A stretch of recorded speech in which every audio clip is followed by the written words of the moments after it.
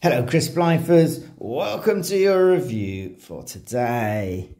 What we've got here is a packet of Snacktastic Selections Roasted Thyme and Chicken. No we don't, it's Roasted Chicken and Thyme crisps. This is a multi-pack. There are 625-gram bags in here. I really like the packaging. You've got the nice black, fairly matte black background to the packaging. You've got some lovely looking roasted chicken breast there, and you've got some crisps, and you've got some thyme. And it's a kind of, yeah, it says what it is right on the picture there. Really like that. I quite like the gold detailing on the 6-pack.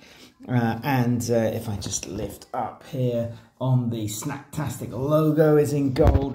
So this is kind of suggesting a sort of premiumness to the range. So that's really great. I've taken the liberty of already taking one of the packets out. So here is one of the 25-gram bags. And again, yeah, just like it. I like the design on this. Snacktastic Selections Roasted Chicken and Thyme crisps. I mean, everything you need to know is right here on the bag. There's nothing else needed. Snacktastic, for those that don't know, is part of Lidl's crisp and snacking range, and they've done some really great crisps, so I really am looking forward to these. One thing I would just say, and it's just a tiny detail and it doesn't affect the quality of the crisps, but why have they used a slightly different colour for roasted chicken and thyme on the multi-pack compared to the colour of roasted chicken and thyme on the actual individual bag? One's a sort of orangey gold and the other one is a kind of yellowy gold, and they're different, and it's just a really odd little detail that someone would decide to put a slightly different colour on the individual bag. Rather odd. Anyway, let's open this up and see what these are like.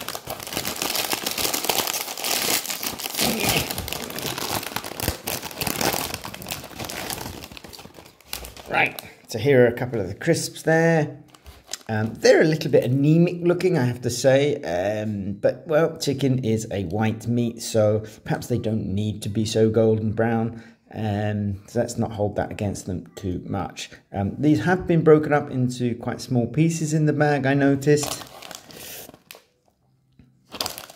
And these are some of the bigger pieces that I have here. And these are some of the smaller pieces are a bit like this, which is, yeah, a little bit disappointing. Anyway, let's put these in my mouth and give them a try.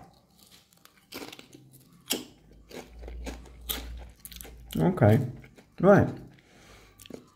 Well, it's not the crunchiest of crisps, but it's okay. I'll give that a 3 out of 5.